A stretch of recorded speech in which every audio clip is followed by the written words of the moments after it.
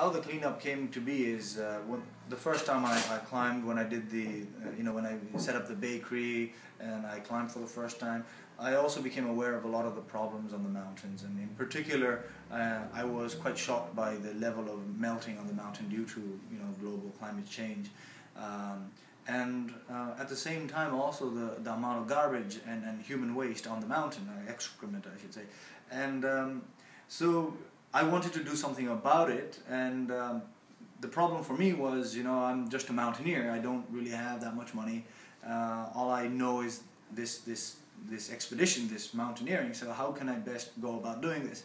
And it came about that people were always interested. When I got back from my first time on the top, people were always interested in what I had to say because I climbed Everest, and people always want to know about Everest. Oh, wow, fantastic, and tell me more and so on.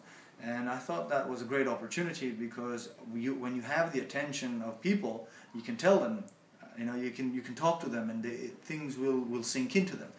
And so I thought, if people are going to talk about Everest, about me climbing Everest, I would rather want them to be conscious about the environmental problems that are faced in the Himalayas than about me personally climbing Everest, And so I started to use Mount Everest as a platform to talk about our environmental problems. And so in 2009 I went back, 2008 I went back, and I conducted the first Eco-Everest expedition. And the concept of the Eco-Everest expedition was that I would not take a huge team of people myself to clean the mountain, but rather I would go and I would talk to all the other climbers, of course my team, but also all the other climbers there, and speak to them and say, hey, listen, when you go up the mountain, you have all your stuff that you take, your tents, your food, and everything you put on the mountain, but then you come down empty. Why don't you, if you find garbage on the way, pick it up and bring it to me in base camp at the bottom of the mountain.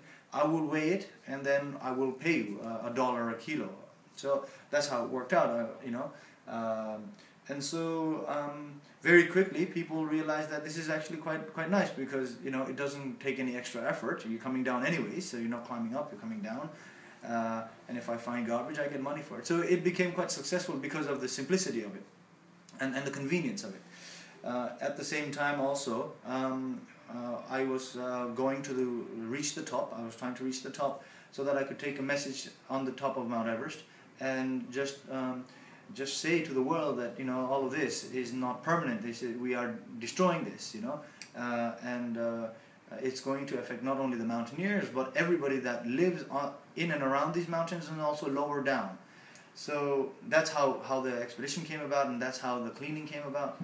And I should say it's been quite successful. To put numbers on the cleanup, we have almost reached 15,000 kilos of garbage cleaned up from Mount Everest. Also, something nice I can say is that Mount Everest is not as dirty as people consider it to be.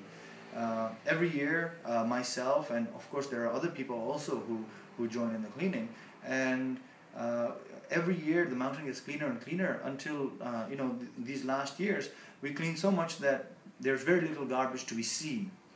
But the problem is we are on a glacier, and a lot of garbage is in the glacier. It's difficult to say how much, we don't know. But every year the glacier moves, and then the ice melts and the garbage comes out. So whatever garbage we see, we continue to collect. So that's why also, in the first years we had 6,000, 5,000 kilos of garbage, and now these years we collect at best 1,000, 800 kilos of garbage a year. So that's a good sign.